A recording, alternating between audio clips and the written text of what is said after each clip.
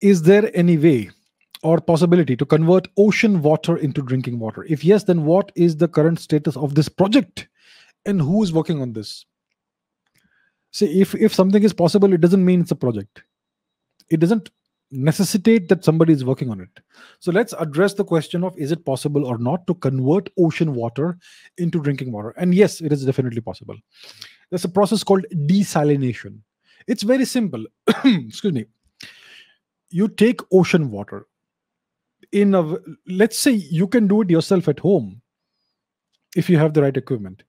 You take a pot or a pan in which you put ocean water, you boil it, and whatever vapor comes out, you collect it and you condense it in a different vessel, right?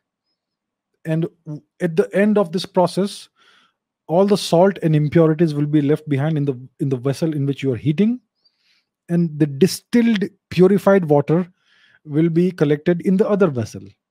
That's the process of distillation.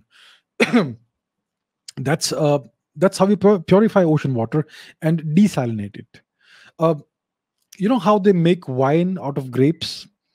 They collect a bunch of grapes, maybe 100 kilos, 200 kilos.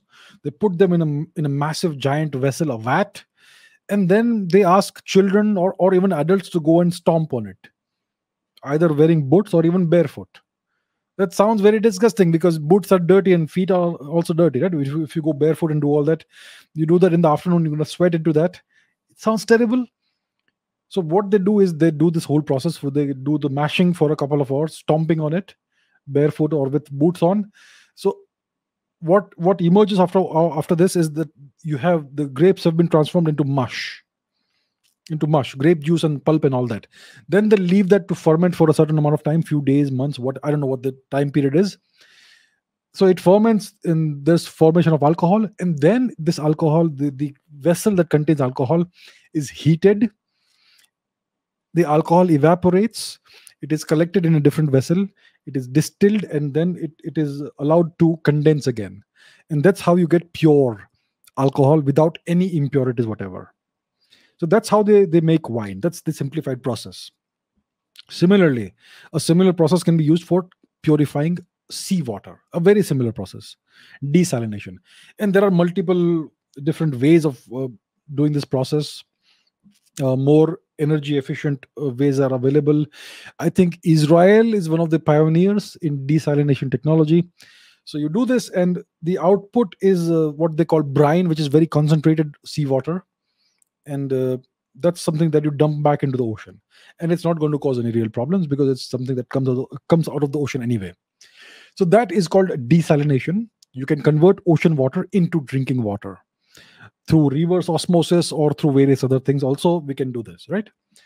So yeah, that's what it is. And Israel is one of the pioneers in this technology. And I believe they had at some point in time offered this technology to India as well. So I don't know what happened, whether we took them up on this thing or not.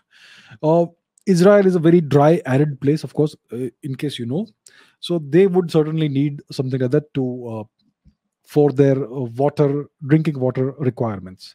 In the case of India, we have lots of rivers and all that, so we may not need it to that extent, but it's always good to have the technology. So is there a project or not? I am not aware. The Israelis do it. We in India, I'm not sure if we have any desalination plants that do this thing with ocean water, but it's certainly feasible.